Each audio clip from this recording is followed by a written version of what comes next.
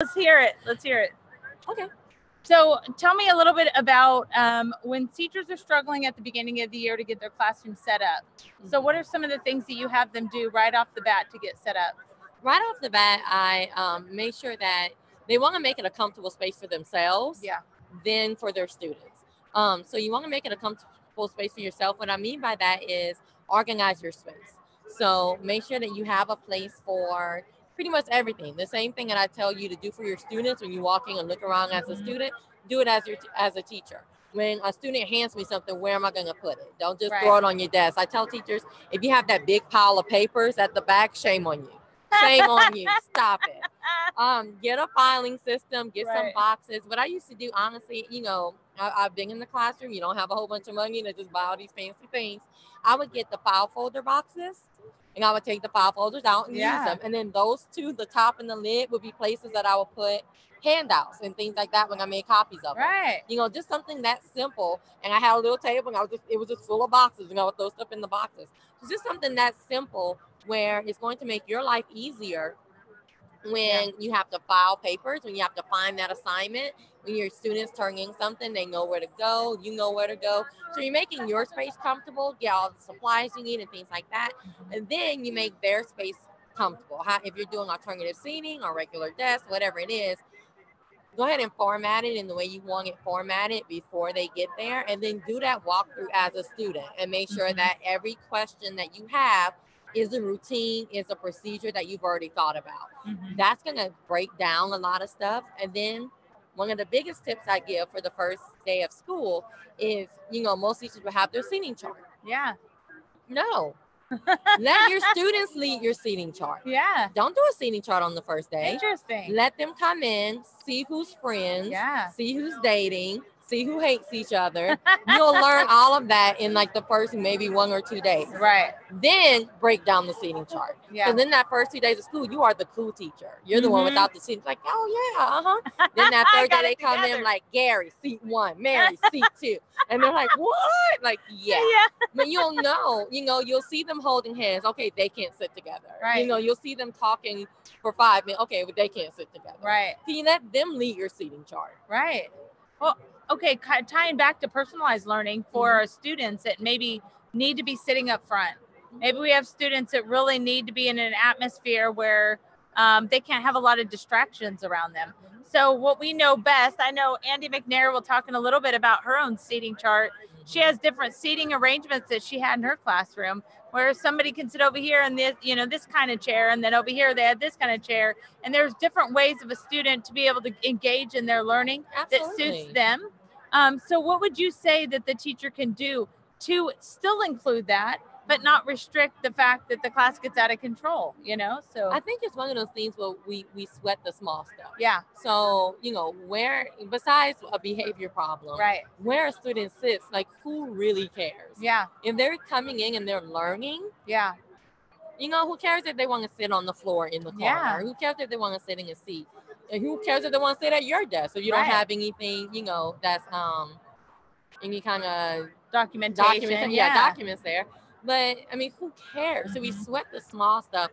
Let your students sit where they're comfortable. I am a very anal person. I was a very anal child. So I was one of those people that, once I saw my dream desk, it's almost like Sheldon on the Big Bang Theory. That was my area. Don't sit in it. You know? And if the teacher would move me or something like that, it would throw me completely off.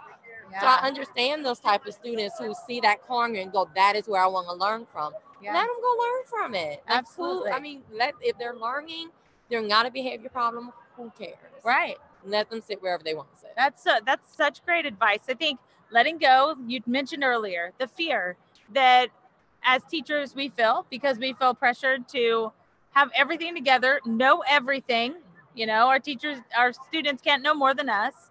And that we have to have everything right and everything perfect, and really letting go. Classroom management doesn't mean that you're letting go of your classroom skills, of you're letting your kids go wild. It means that you have learned, you've taken the extra time, you've made those adaptations to their needs that doesn't distract, or take away from their time and their energy and their focus, but that it helped them to be more efficient with the time that they do have. Absolutely, because it is about them. Yeah. We are there because of them. Yeah. If all students went away one day, we would not have a job. So we are there for them. We are there for their learning. Do you think students desire classroom management? Absolutely. Yeah. Well, that's one of the first things I do in my classroom management class is that they crave structure. Yeah. Even if they hate you for it, they crave it. And sometimes, honestly, you're the only one that's giving them structure in their life.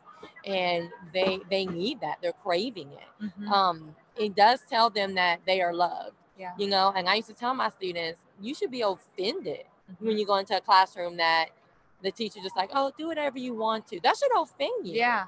You should be offended by that. Yeah. Like, you don't care enough to teach me. Right. That you that's not a good thing. It's not a party time. Right. And my students kind of got it. Like, you're right. That's not, even though I'm sure they didn't say anything, but they understood I'm sure that's, that's because you know what? I have seen times where students have stood up and said, you know what?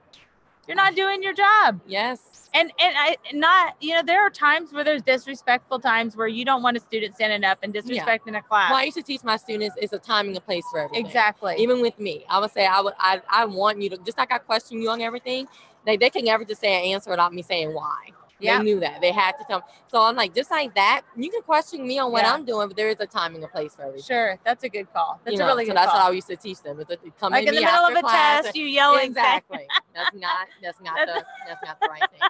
And just, like little things like setting up your rules in the beginning.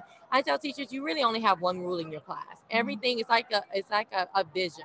Everything should revolve around that one rule, whatever that rule is for you. For me, it was respect.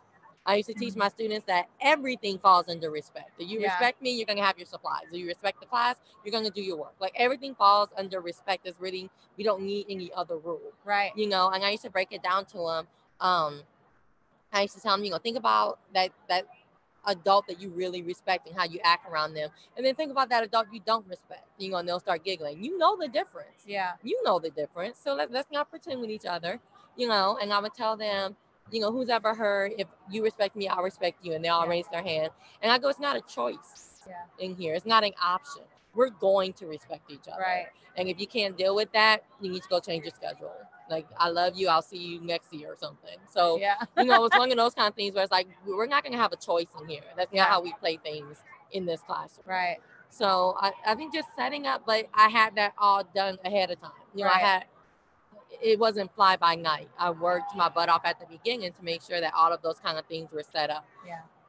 And you're still going to have those outliers, you're still going to have those students that misbehave. And naturally that relationship will come in, where you can pull them out. And I call it the Cosby Show talk. Sometimes these kids have never heard you can do better. Yeah. Sometimes these kids have never heard I love you. You'd be surprised. Like, you'd think, oh, yeah, of course. Sometimes they haven't. And if you have that relationship with the student, instead of saying, blah, blah, blah, blah, blah, saying I'm disappointed will crush them. Mm-hmm. That's when you truly have a relationship with a student. Right. You can say, I'm just disappointed, and it will hurt their world. And that's when you have that relationship with the student.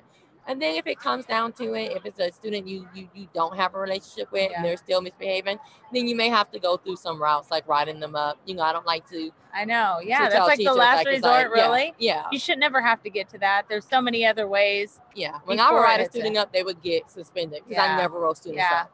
It's like it's always something else. Right. Most of the time, there's something else that you can do. Right. Absolutely. Well, I will tell you that I'm inspired by you. When you speak about things, I really hear your passion. I hear your love for your students. I hear your love for educators and really wanting to make sure that the classroom is the best place that it can be. So I appreciate you sharing your knowledge and your expertise in this community. Say 2 more things if I can. Please, yes. Okay. One is a part of personalized learning is also giving your students choice. Yeah. So not just like the room setup and the physical things, but just like little things. So if you're not comfortable with doing more open things for personalized learning, give them a choice in assignments. Start there. Mm-hmm. So when you have an assignment and you know what you want to actually see that they learned, come up with a list of 5 things that they can do where they can actually choose how to show you that they've learned that skill. So Yeah. start small. If it's kind of you are a little afraid of doing Yeah. the whole personalized learning thing, start small and start giving them options, start giving them student voice, let them teach a lesson. Just little stuff like that gives your students authority, gives your students Value. Yeah. You're showing them how much you believe in them. Yeah. You're showing how much you see in them, and you're giving them the opportunity to shine. Exactly. So, and to my teacher leaders and to my administrators, personalized learning is not just for students, it's also for your teachers. So on those professional development days, can I do a presentation about that too? Please don't do one size fits all. We tell teachers not to do it. We shouldn't be modeling that for teachers. So absolutely. teachers should have a choice in what different sessions they go to. Even if it's a regular PD day on one day, they should have options of where they go. Because if I already know Google Forms, why am I sitting through Google Forms again? I could be going to level 2 of Google Forms and learn something a little bit deeper. And I know principals and teacher leaders who will say, well, how do I get all these presenters? That you have people on your campus. That's right. Believe in them. Yeah, start giving them some leadership roles. Start building up your people. And Desiree has started an ed camp. Yes. In Louisiana. And how has that been? How have the teachers it's amazing. responded? We just had it last weekend. It's ed camp in LA, just the regular in LA, for North Louisiana. And it was amazing. We had about 75 teachers show up. And this one was concentrated on Head Start through 3, but we had some middle school and high school teachers show up as well. Nice. And it was amazing. Wow. We had a good old time. Yeah. Yes, it was very, very good. The news came out. It was nice. Wow. It was a very nice event, and the teachers really loved it. That's awesome. Do you want to get in touch with Desiree? I'm going to let her share how to get in touch with her, where you can find her. Okay, well, my website is educatoralexander.com.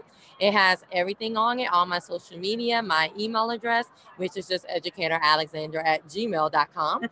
On Twitter, I'm at educatoralex, because I didn't have enough characters to do Educator Alexander. But on every other social media, I'm Educator Alexander. So they can find me on my website. There's a whole bunch of free stuff, free tools, webinars on my YouTube channel, just a whole bunch of stuff. I have a couple of webinars coming up. This month is on Google extensions. Next month is on how to become an educational leader in Louisiana specifically. But a whole bunch of free stuff. You just have to register. So take a second to look at the website and get all this free stuff off of it. And you can sign up for my newsletter. I send it out once a month. Nice. Yeah. Well, she is part of a vibrant learning ambassador community that is actually going to continue on. We have guests coming all throughout TCEA coming to share their passion, expertise, and knowledge. And we are so thankful to have them part of the community. And she is one of our latest learning ambassadors that has joined the team and has just been rocking and rolling, just supporting the learning. And we appreciate you so much. And thank you for heading the team and creating all these possibilities. Oh, I'm so excited to be a part of this. All right, guys, we have Andy McNair coming with us next. I'm going to put us on pause, and so excited to keep the learning going, guys. Yes.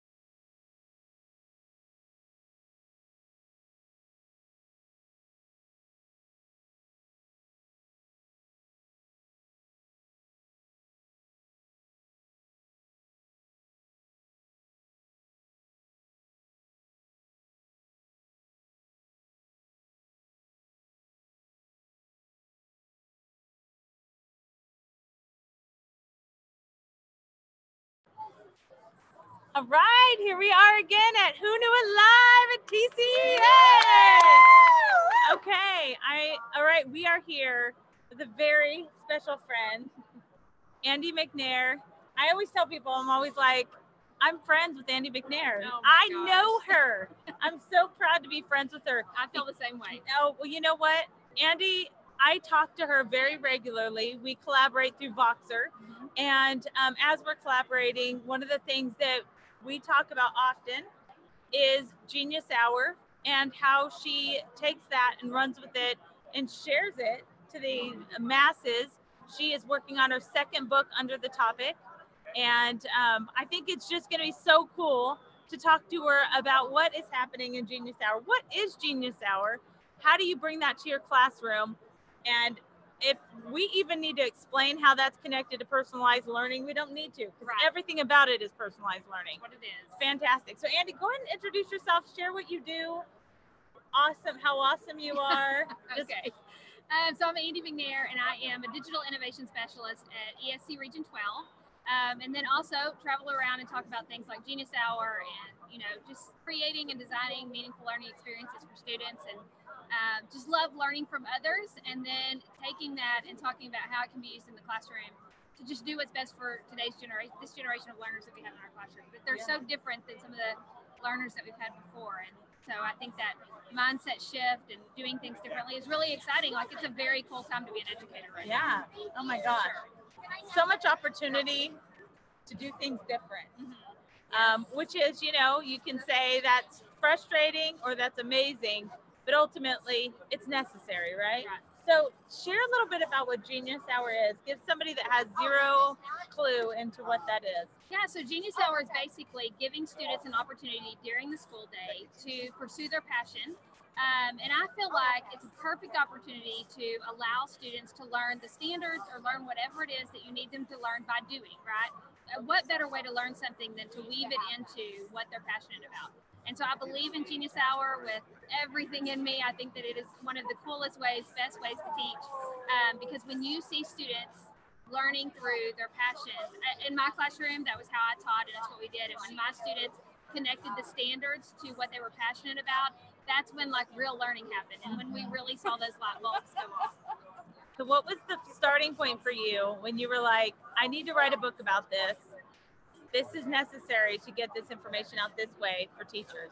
So I think I was sharing Genius Hour some. I had met really cool people like Don Wettrick and AJ Giuliani and all of those guys, and Joy Kerr, and was hearing and learning from them. And for me in my class, we really needed a process. So like Genius Hour was really big for my kids, and so they were saying things like, well, what do I do next? Or I'm not sure where to go next. And I wanted it to be personalized, and I wanted them to figure it out, but it was just too big.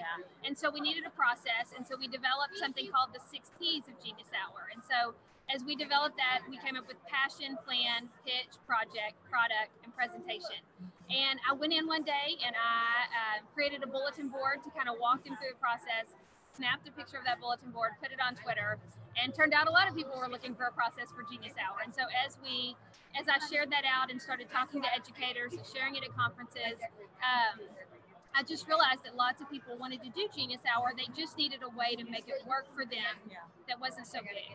And and so then I wrote the book, and it's been crazy. So it's been fun though. Well, what you don't know is she's working on her second book now, which she said she never wanted to write another book. And as soon as it was done, it was like, we're doing this again. So it's so great. So great.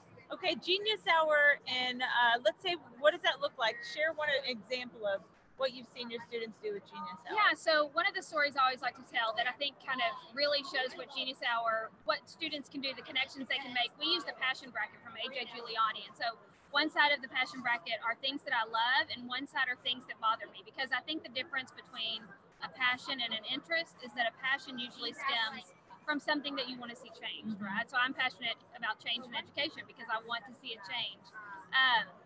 And so for my students, it was the same thing. What is something that bothers you?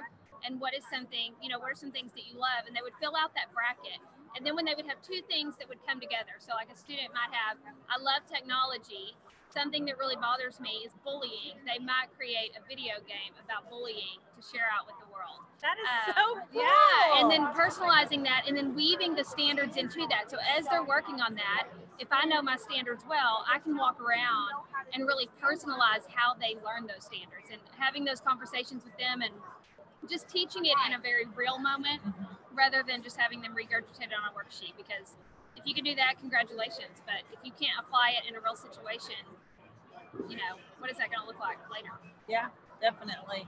So what kind of resources have you needed in order to make sure that you're taking Genius Hour and it's effective in the class? Like, I know that you have talked to me about the community, right? So reaching out to the community, getting the support, because sometimes some of the topics that they're talking about is something that you can't provide or somebody you know can't provide. So like, what do you do about that? Right. I think outside experts, that's definitely something I'm probably most passionate about, no matter what you're doing in the classroom, whether it's Genius Hour, in order to help them make that connection between, hey, here's what we're doing in the classroom and the real world, which the classroom is the real world, but really simulating that and helping them make those connections. I think talking to outside experts is huge. That's when that happens. Those connections really happen and they start to realize, oh my goodness, all these things that we're learning, this person that does something that I'm passionate about actually uses and actually does. I think for my students, when I watch them talk to outside experts and they would look at me when the outside expert would talk about how they converted measurements or how they use fractions, and my students would look at me like, oh my gosh, like they really do that? They actually use their math? Like math is a real thing we're going to do after this? Yes, turns out it is. So I think outside experts connecting, using things like Nepris. I think just we use a help wanted wall, which I have a blog post about, but just help finding those experts anywhere within your community. But the great thing now is that we have, even like we're doing right now, you know, being able to Zoom online, our students really have the ability to connect with anybody, anywhere, at any time. And so I think harnessing that power in your classroom and helping them realize that is huge. Yeah, definitely. All right. So can you think of, I keep kind of like, I'm waiting for this story, right? Yeah. Tell me a story about when Genius Hour was like, where have you been all my life? Like when that aha moment happened with Genius Hour. Yeah, you know, I know a lot of people have heard this story, but I had one student who was super quiet, very kept to herself, did not like a whole lot of human interaction. She just liked to do her thing, and she had worked on a website for a long time, and over probably a period of 6 or 7 weeks had worked on her Genius Hour project, which was a website. We had gone on a personal field trip. Her mom had met me at an Arabian horse farm. We had gone and taken pictures, and she accidentally deleted her website. And she brought me her computer and she said, hey, I deleted my website. And I thought, oh my gosh, there's no way you could have done that. Like, you know, let me look at it.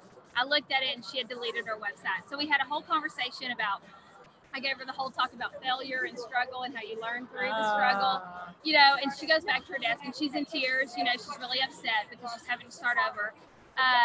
But she goes and she works, and I think she's working on our project all this time because I told her, you know, we have to just start over. We're just going to learn through it.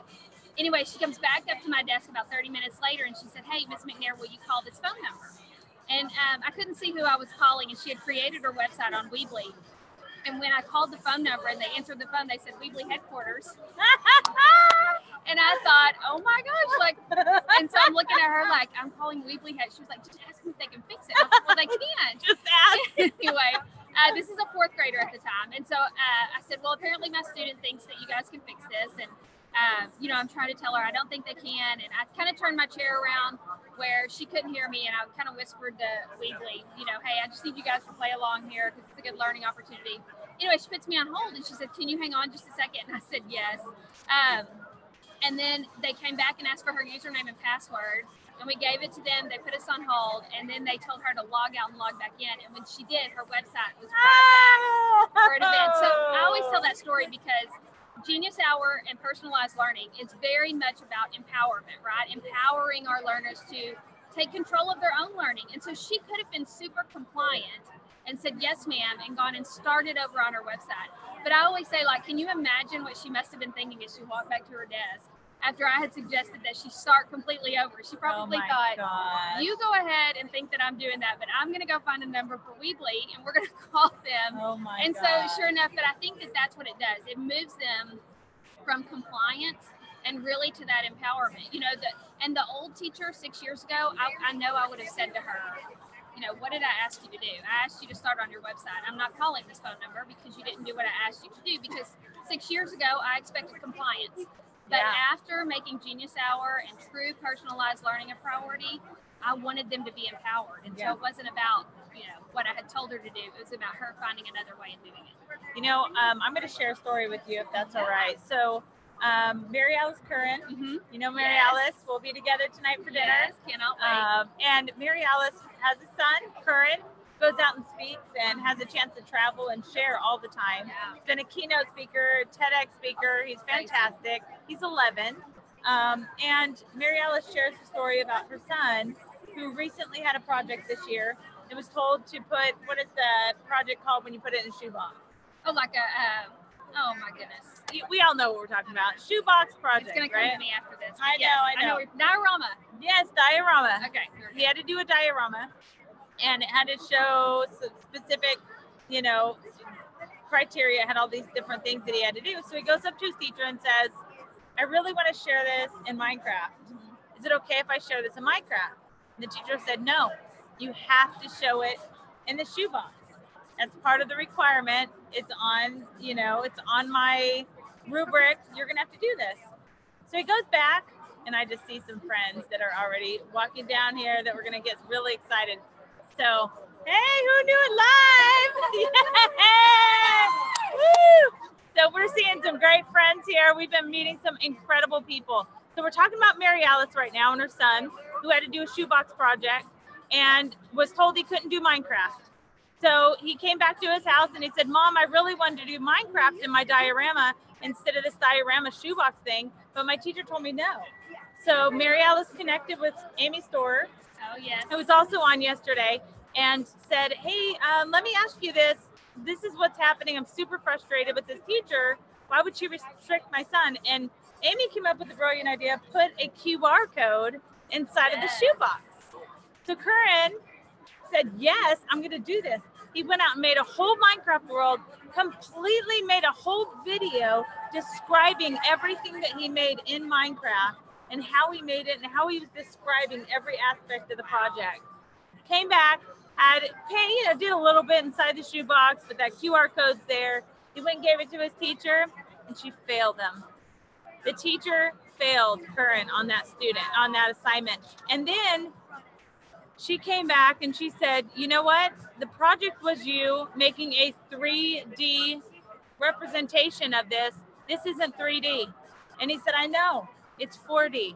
So for him to come back and be empowered to stand for his ground, his mom couldn't have been prouder. It was a fantastic moment of describing the fact that our students are ready and eager to embrace their passion. Like, when have you seen a student really thriving from Genius Hour? Yeah, you know, I had a student who struggled. I actually had him a couple of years because I taught GT, and so I had him, you know, when he was in 3rd grade and then again in 4th grade. And he was a student who really struggled with behavior in the classroom. I mean, all of his other teachers would come talk to me about how he wasn't behaving, and, you know, he was just such a difficult student. And it was hard for me because I never saw any of that, right? When we were working on Genius Hour, I didn't have a behavior problem out of him. And so it was just realizing that he was so passionate about some things, he just needed a way to get it out. Like, he just needed a place for that to come out.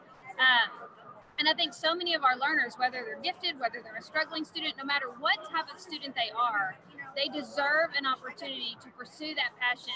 It shouldn't be at home. So many of them have other things they have to do, whether it be chores or athletics, but really giving them an opportunity during their school day, they deserve at least that. You know, and I'm not so sure that Genius Hour eventually, passion-based learning doesn't become the way that we teach, right? Because what better way to help students make connections than through what they're passionate about? This is great. You know, we talk about personalized learning for educators too. And what do you think Genius Hour could be applicable for when it comes to even PD? How do you adjust your PD to make sure it's really personalized for that educator? Yeah, I think it's important. You know, we're really doing a lot of work right now with PD and talking to educators. And we actually took some educators in our region through Genius Hour because as an educator, if you can figure out what it is that bothers you about education and what you're passionate about and make those connections, when you're passionate in the classroom, it's going to be a better day for your students, right? But if you come in, you know, Don Wettrick, I've heard him say before, you know, if you're bored teaching it, how much more boring is it to watch you do it, right? So, but if you come in and you're passionate and you're excited about what you're sharing, I think that impacts your students. So I think even educators need to go through that process of, you know, what is it that I really love that I want to bring into my classroom and, you know, connect with my students on that level and help them understand that, hey, this is what I'm passionate about. This is how we're going to learn, and then allow the kids to do the same thing. So, you know, I'm going to share a little story that I loved going to carnivals, and I took the concept of playing math games and said, kids hate fractions, right? So that's like typically seen as a negative. And so when I would share fractions, I would tie it into carnivals, and I made a fraction carnival, and we'd play games, which was my thing. That's the way I love presenting it. But some kids were really scared when I dressed up as a clown. So, as much as I loved it, by the end of the day, when all the makeup's draining down and the kids are afraid, it was like scary fraction carnival day, you know? But, you know, sometimes for educators, we forget about having fun and just enjoying and loving what we do. We get burdened down with all the monotony of all the little pieces that we got to accomplish. But I love Genius Hour because it's reviving. It's reviving our students. It's reviving us. We get to see the best of the best come out of our students. So how would somebody get started? Like, where do they even begin? You know, I think there's so many resources online. So #Genius Hour on Twitter for sure. I think that connecting with people, that, you know, that's when everything changed for me, was when I really started connecting with educators that were like-minded and that believed in change in education. And I was really at a place where I was almost done with education. I was about to get out because what I was doing wasn't meaningful for me or my students. And I always say, you know, if it's not meaningful for your students, you're wasting your time. You're wasting your time and theirs. So I think that really making connections with people, whether it be on Twitter, whatever that looks like. But #Genius Hour, you can Google Genius Hour. On my website, andymcnair.com, I have a link to Genius Hour with tons of books, tons of resources that you can access. But I think you just do it, right? You just jump in and do it and be okay with failure, right? Because our students need to see that. And I think it's just about getting out of their way and letting them do. Because when you get out of their way, some of those students that you think aren't capable of doing what you need them to do will show you that not only are they capable of doing what you need them to do, they're capable of doing so much more. They're just waiting for you to give them the opportunity. Yeah, definitely. And, you know, I've been able to personally witness what that looks like virtually. So sharing out virtual events, seeing kids from around the world given the opportunity, they make their best of the best when they feel like they have an authentic audience. Yep. So how do you allow your students to really share out what they do, what they create, so that other people can see how amazing that they are? You know, we just shared out, and I have people ask me all the time, like, well, what about parents that are uncomfortable with that? And I think it's just having those real conversations of, you know, social media isn't going away. And I know I have learned from so many educators that social media should be a way for them to promote themselves positively. And either they're going to use it that way or they're going to use it in a negative way. And so instead of acting like it doesn't exist or acting like it's not our responsibility to teach them that, it is. Somebody's got to. But instead of doing that, really letting them share their work out, whether that be on Twitter, whether it be a website that you have that you share out, whether it be on a digital portfolio. But I feel like giving students an opportunity to do that kind of shifts that mindset from social media being a place to share every single thing that I do and say, to when they make that connection between, wait a minute, I shared out a project and somebody important really saw it, and not only did they see it, but they commented on it. Now they start realizing people are really looking at this and it can make a difference in my life.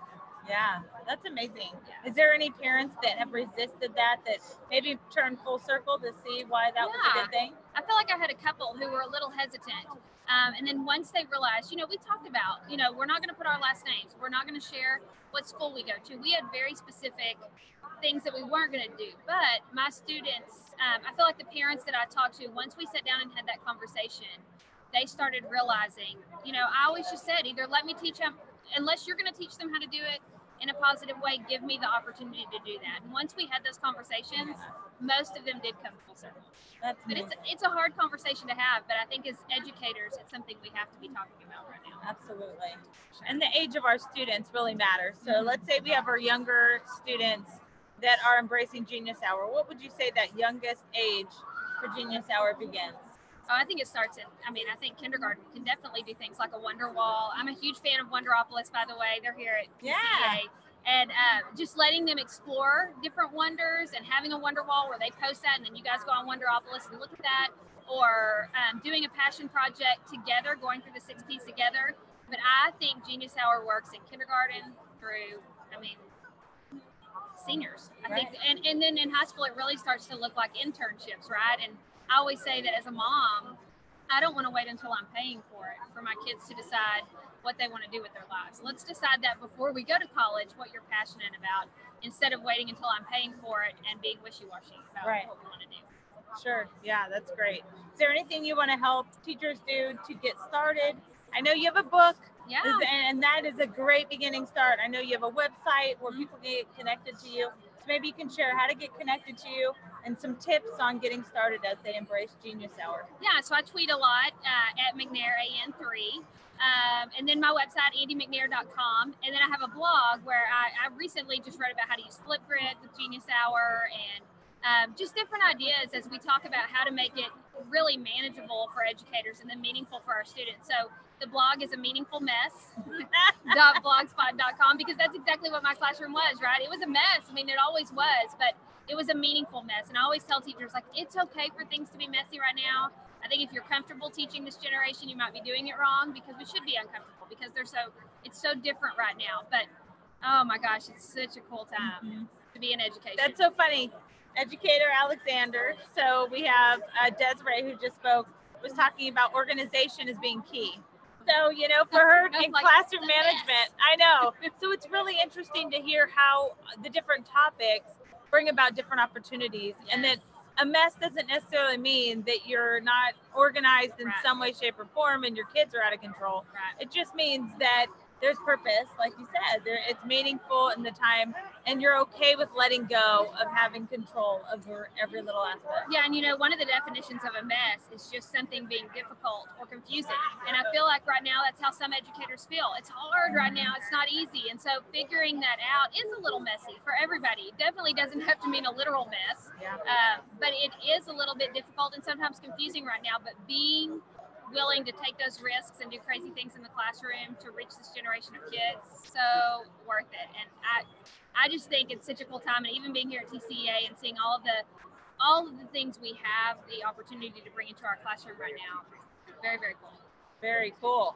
All right. She is incredible. If you're not connected with Andy McNair, you need to be. She is an incredible resource, a value, and a fantastic PLN member, as well as a great friend. Yes. And I've been trying to recruit her for this Learning Ambassador program because she is just golden and I love her heart. So would love for you guys to connect with her and learn from her. And thank you, Andy, so much for sharing because it is wonderful conversation, lots to think about as educators and ready to move forward. So up next, we have the talented, the wonderful Nicole Taylor. And I'm going to pause. We're going to get set up and we'll be back here soon. Thanks, guys.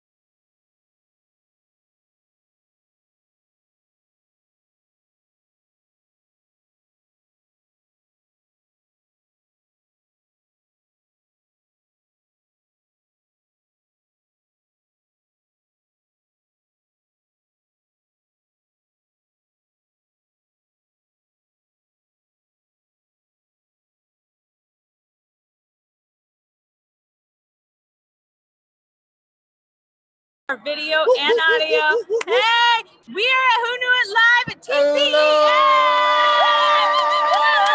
All right, we're excited because we just have a whole day of awesome. I mean, I feel like everybody that comes up here, I'm like, I can't believe I get to talk to these people because they're so fantastic. And you know what we did? We said 2 different groups, 2 different topics. And you know what? We're going to bring them together because both of them have some incredible things to share right now. So Nicole is really focused on the admin side and what that means for personalized learning.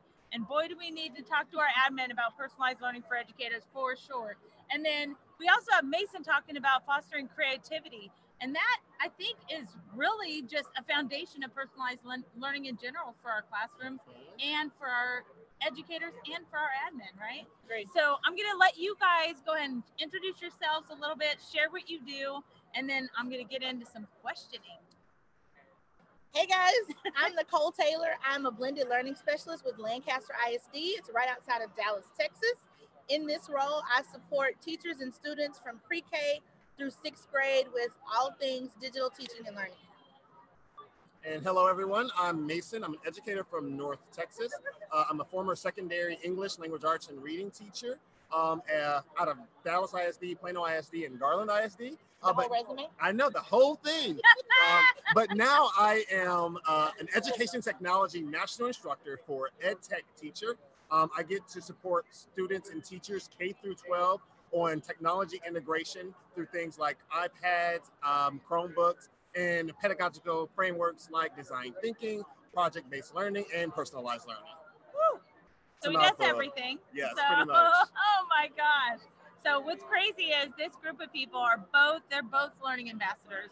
We get to connect and collaborate in a community of learning ambassador program that really are all over the place. There's nobody that I can say, you two are exactly the same. You both offer the same thing. Everybody's bringing a specialty, a passion, experience, and really just bringing so much to the Learning Ambassador program because everybody's able to share that with one another. We even had Claudio Zavalda. He'll be here tomorrow doing the interviewing. And when he was here, he was like, here's a microphone, you know? So it was like he was there helping to support this regardless. And I just love the fact that we have such a giving community. All right, we're going to get started first about thinking about what our teachers need in their personalized learning. So if as administrators who are making decisions for, you know, how our teachers need to, what kind of trainings that they need, the direction, the initiatives that are happening in the district. So what are some of the things that a teacher foundationally needs in their PD? So we'll start off with you, Nicole. I really think they need a voice. I think that we have to get away from PD being something that we do to teachers, right? And really sit down and see what are your needs, like what is it that you want to learn. What I've noticed in my district with the teachers that I support is when we sit down and we have that initial conversation, if I support them, that's our first conversation. What is it that you feel like you need, and then how can I support it? What I've noticed is like that there has to be a shift.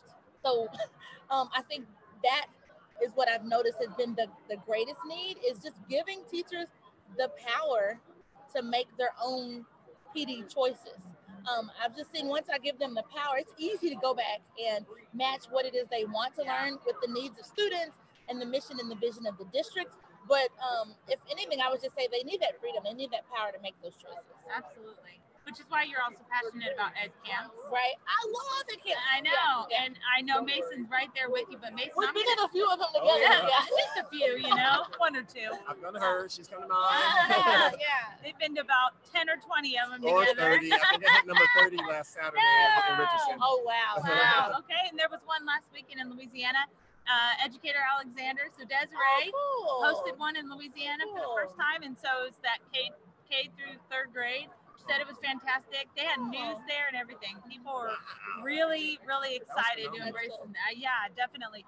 Mason, I'm going to ask you from a classroom perspective, because as far as fostering creativity, as an educator that is now trying to do that in the classroom, what are the tools that an educator needs in order to allow their students to be creative? Okay, I'm going to answer that question, but I did want to jump on Nicole's question because get on my question, it's funny that you asked her that question, because I'm writing a book, and this is not me plugging my book, but it goes along with, it's about transforming professional development. It's about taking professional development to new heights.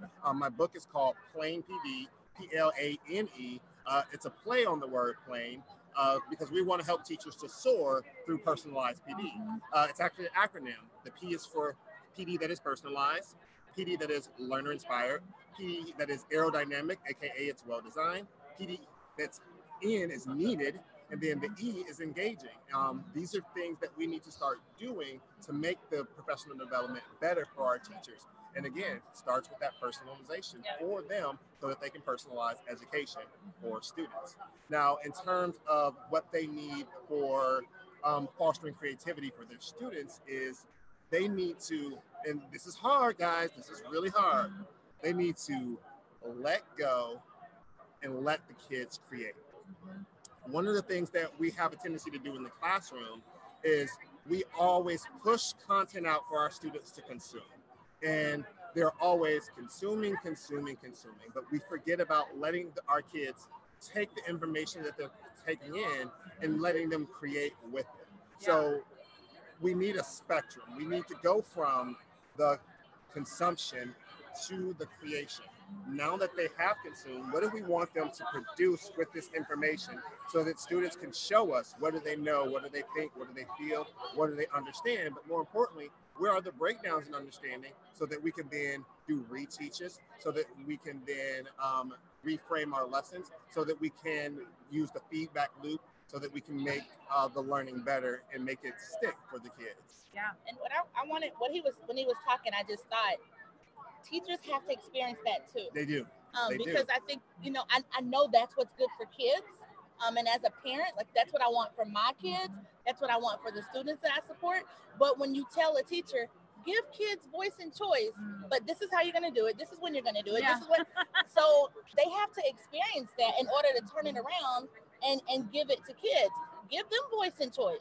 What do you want to learn? How do you want to learn it? How are you going to apply it? How can I support you? What do I need to go reteach? And what you'll see is they'll just, once they've experienced it, they will flip that over and turn it over and give it to kids. Yeah. And it's funny that you say that because that's what I always do. I'm like, okay, guys, today you are going to play the role of student. And that's hard because we're used to being in control. Yes. And then we're also used to just being lectured to. Yeah. So when I then put forth challenges, I'm like, okay, now here's that thing. We tell our kids, I want you to have a growth mindset. I get teachers, I'm like, okay, now I want you to have a growth mindset. I want you to think outside the box. I want you to have that innovator's mindset and think a little differently about the approaches that we use in education. Yeah. But that means I'm going to put you in this role. And that becomes difficult for them because they have never experienced it before. It's such a shift because it's not how we learned. Yeah. So when we were in school, the teacher was in the front, the teacher knew everything. And now my last group of kids that I taught a pre-honors 6th grade class, I gave him a syllabus. Halal, I will never forget Halal. Halal lived to teach himself the lesson before I got there. Like these are the kind of kids that we're teaching. Yeah. They're not waiting on us.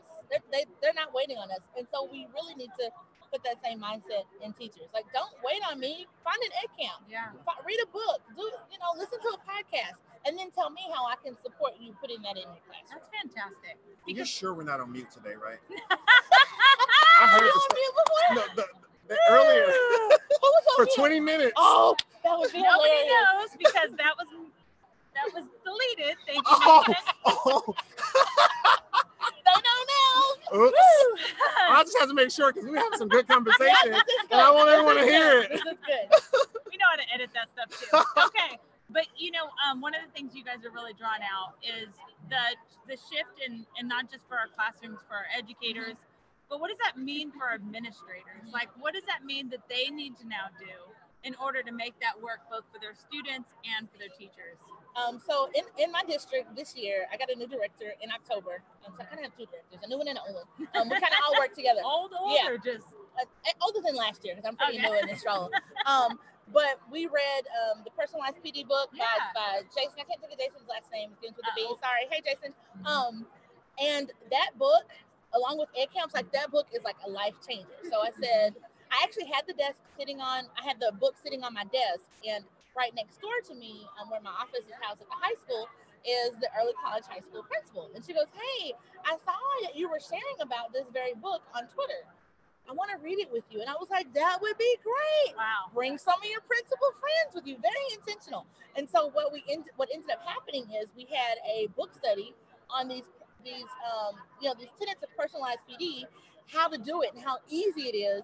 That it included principals and central office admin. And so what I saw is as we read, like my director, she went ahead and she created a Google Classroom. Some of the student support officers were like, hey, we need to get some of this Google certification. And so kind of as they experience it, I think you just have to be open to admit what you don't know and open to learn. And that word that that control word, like I keep hearing that control, like I don't want to be in control of everything. I mean, you just miss so many authentic learning opportunities when everything has to, we know in school there has to be order, but I mean, it's okay to say, hey, I don't know how to do this, and seek out opportunities to learn. I love when I go to an ed camp and we introduce, you introduce in every session, and I hear someone say, oh, I'm a principal. And I'm like, yes, because you need to go. You need to go. You need to be open to learn. And what does that mean for our students then? How can students stand up and start demonstrating the need, our teachers demonstrating the need to be personalized to our admin?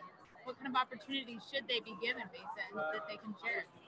Honestly, giving them options, showing them here are the things that you have available to you. And you can now choose from these things and show me what you know. And providing variety. And so I'll give you an example. So I was an English teacher, and I used to always think that the only way my students can show me what they knew was through writing.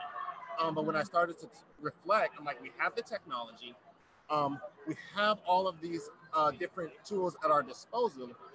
And my student objective is not a writing objective.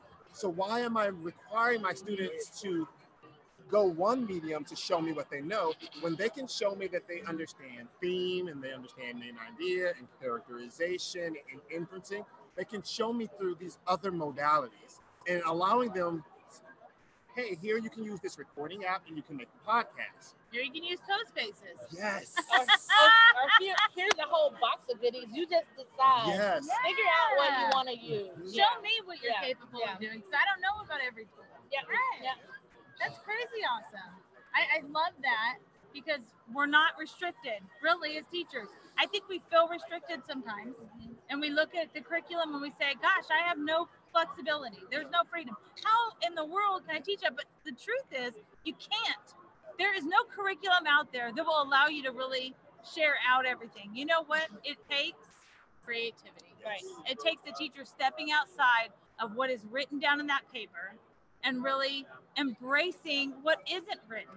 And that's letting your students, your teachers shine in a way that they're capable, because that one person that wrote that curriculum or that group of people, they're not as powerful as all of your students and all of your staff. Right. They can do it. They're it's capable. A plan, and plans are. I always think of the curriculum as a plan, a guide, and or like when you go on a road trip, you know, you know where you're going, but you may have some pit stops. You may have. It's just a plan, and plans are meant to be. And sometimes the tire pops. Right. Yes. And that's okay. Yeah. But what happens too often though is the tire pops and people just keep rolling. They keep going through. You know, when it comes to curriculum, like they just keep going through the motions because that's what's on that paper. And you got to pull over and say, this isn't working. I need to do something different. They've lost it. I know. Yeah. And our kids need to stand up. And they need to have the freedom to say, this is what I need. I shared the story about Curran, about the shoebox. And, you know, you've heard Mary Alice's story. He couldn't do a shoebox project in Minecraft. It had to be in that shoebox. And you think about that mentality, the old school mentality, and how that shift is coming. And it's not saying that that teacher doesn't have a good intention. Right. It just means we're repeating something that didn't work 20 years ago. Right. It's still not going to work today. Right. So, you know, you adjust, you modify, not because it's better for me or you or easier on you, but because you know it's best for your kids. And as a teacher, it brings so much more joy in your classroom. When you step back and give kids options and say, hey, who wants to sit up and grade 200 or 150 shoeboxes? Right. And I'm going to tell you guys. So, one of the things that I share with teachers is, okay, So we want to foster creativity in our students. And so I take them through what I call the creative process. Yeah. It's a 3-step process where students go through the brainstorming stage of the process. They go through the curation stage of the process, and then they go to the creation stage of the process. And the thing is, throughout each of those stages, you tell the students what you want, but you don't tell them how you want them to get there. You let that be flexible, but you still have a rubric. You have a scoring guide that you use, and it tells again what you want, but it doesn't tell the kids how you want them to get there. And so they look at that and they see, okay, these are the things that you want me to do, and maybe as I am doing them, maybe one kid creates a code spaces world. Maybe one kid, they do write the essay. Maybe one kid does a poster presentation. Maybe one kid makes a podcast or a movie. Maybe one makes a song, but they all get to that what, but they get to it in different ways. And it lets them play to their strengths that you still know, oh my gosh, they get it. And whatever, the shoebox, that they get it. Don't bring a shoebox. But I didn't put them, I will throw that shoebox didn't put them in a box and confine their creativity. That's the key. So you didn't. And I was actually talking to someone else about this the other day. When the teacher says, do the project. And I'm not saying how you have to do it, but this is what mine looks like. Oh my gosh, and that's the worst thing that you can do. It's the worst. And my kids will get upset with me because they're like, you're not going to show us an example? No, because I don't want 30 of the things that I show you. And that's what invariably happens. They think that's the thing you want to see regurgitated back. Nope, that stifles creativity. It does. We have to stop educating our kids out of their creativity. Stop that. But we need to practice that in our PD too. And that's the thing. I do a session. I'll do it tomorrow. It's called Game Maker. And it's in the morning, I think at 8. And it is a very unconventional, very frustrating, very trying session. And what happens is the teachers come in and they think they're going to make a game, or they think they're going to learn Game Maker, which apparently is a software program. And what they do is they come in and I said, no, you're going to make a game. Well, what is my game going to be about? I don't know. How is it going to be played? Don't know yet. Well, what are my pieces? What's the objective? I don't know yet.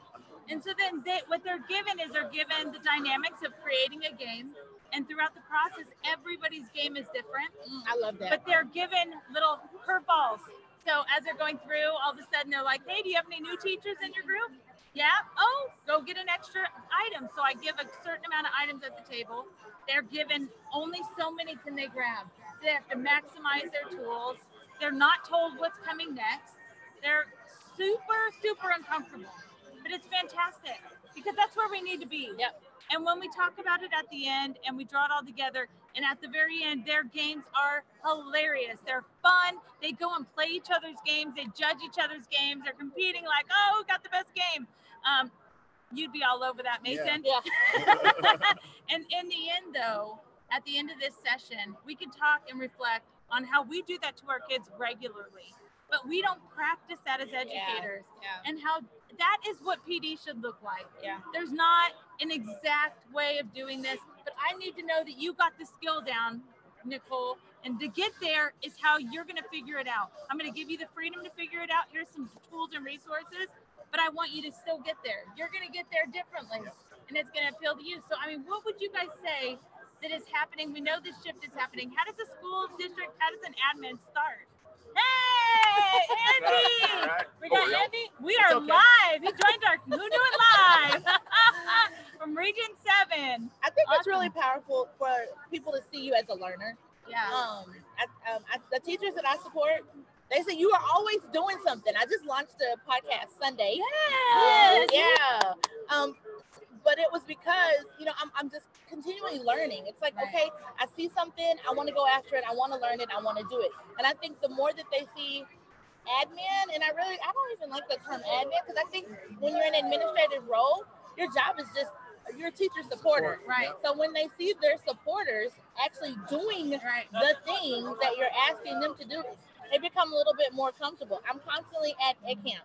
I'm always reading books. I'm in book studies. I'm listening to podcasts and sharing them. I started my own podcast. I'm on Boxer. A teacher will ask me, hey, do you know so-and-so? I will quickly say no.